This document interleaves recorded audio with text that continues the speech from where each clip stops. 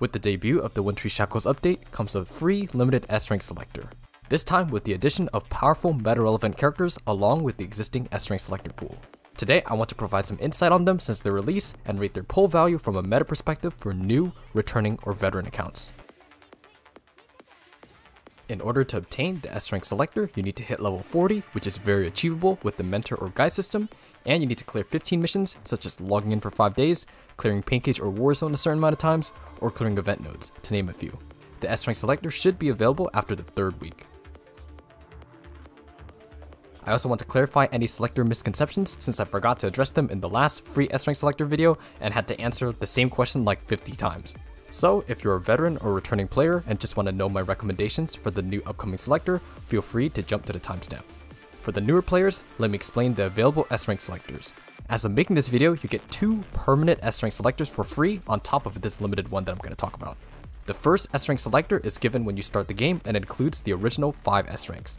From this selector, I recommend picking up Liv Luminance since she's the last of the 5 that is still used in the top meta team and will continue to be relevant for a long time with her Leap upgrade ascension. The second selector is available in the novice missions, unlocked once you clear the normal story 2-4, and this selector is the same selector that I talked about in the last free S-Rank video. From this selector, I prioritize Rosetta since like Liv Luminance, she is still used in the top meta physical team and continues to be relevant with her Leap upgrade for the foreseeable future. The novice mission rewards also contain a free 6-star signature weapon selector, so you can pick up Rosetta's weapon as well, which is crucial to maximize her supportive capabilities and damage.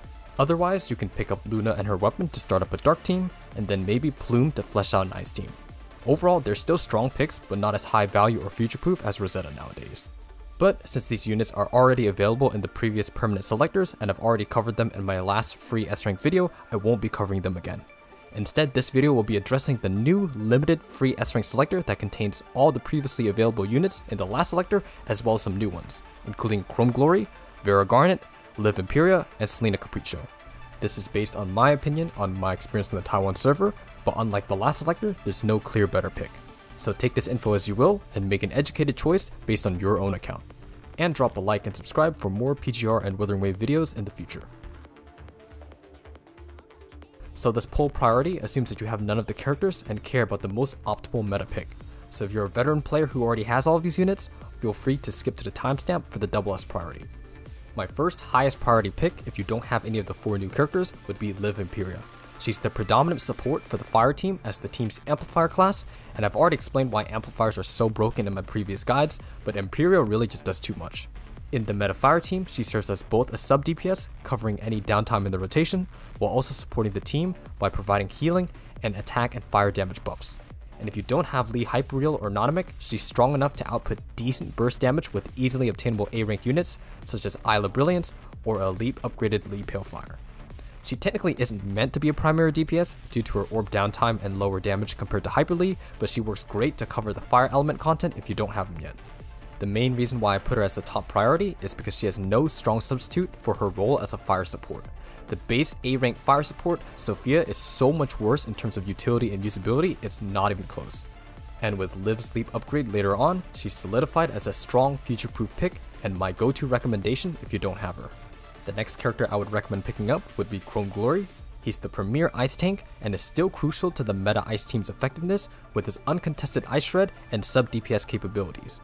And with the introduction of Isla Kaleido as the permanent free amplifier gained from farming the Dorm expeditions, Chrome covers her downtime really nicely and makes for a pretty strong meta team. Like Liv Imperia, his base A-rank substitute, Chung Yu, is a subpar tank for off-field ice shred and sub DPS damage, and off-field ice shred alternatives like Isla Brilliance forces you to bring Lucia Plume or Bambi to also cover downtime for longer fights.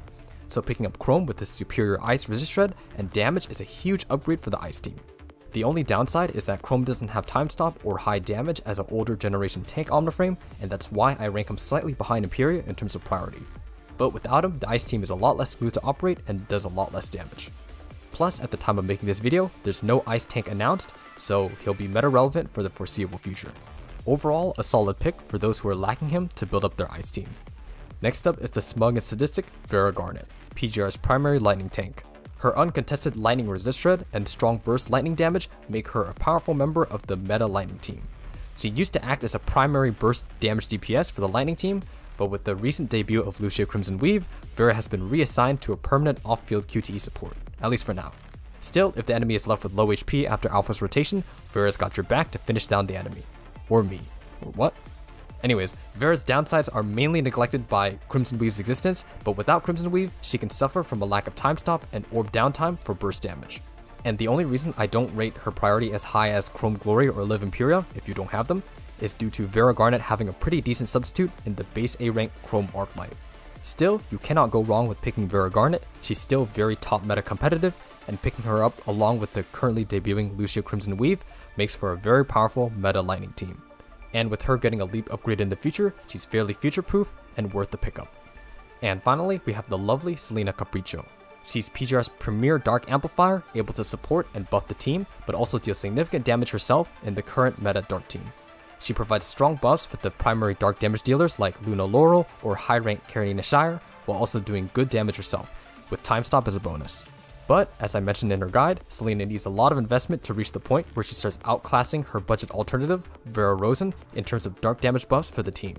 In the guide, I mentioned you can farm for a free copy or 50 shards of Selena through the Fantasia permanent event, but since Selena wants triple S rank or 5 total copies to start to outbuff Vera Rosen, it's best to unlock her through a selector or gacha pulls first, so you can save those farmed shards to get her to triple S much faster than unlocking her with the shards.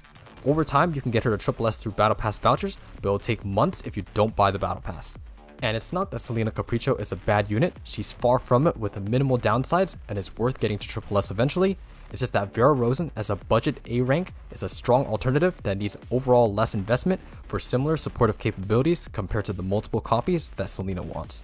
So, due to these reasons, she's a lower priority than the other characters that I've mentioned, especially for newer players who are trying to catch up, but she's still a very future-proof character being an amplifier along with future quality of life updates. So if you've been waiting for the selector to grab your first copy or want to progress your Selena towards triple S, don't let me stop you. For veteran players who already have all of these units, I would pick up an extra copy in this priority assuming you haven't gotten a copy from Pancage already. The highest priority to get double S would be Live Imperia to enable easier core passive triggers and increase her fire damage buffs. And basically, since Imperia regularly does sub DPS damage, her double S is most impactful for the team and its damage. And next up is double S Vera Garnet, and this is mainly for her swap off passive that drops her QTE flag to support Lucio Crimson Weave. But without Lucio Crimson Weave, she's still the primary DPS, and her double S provides a lot of quality of life.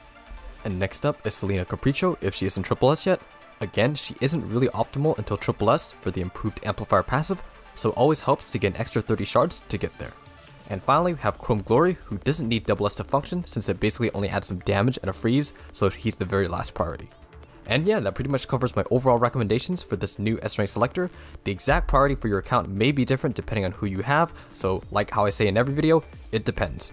If you have any further questions, I'll try to answer them in the comments below, or you can ask the community Discord. We have plenty of people there to help give insight.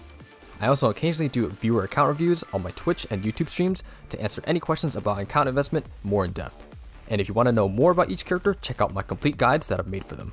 And yeah, if you found this video helpful, drop a like and subscribe for more. I tried to get this video out earlier, but these past weeks have been the busiest of my life and I'm really sick right now, so I really should not be recording. But apologies for the wait. Thanks for your patience. I hope this answers your question, and thanks for watching. Peace late.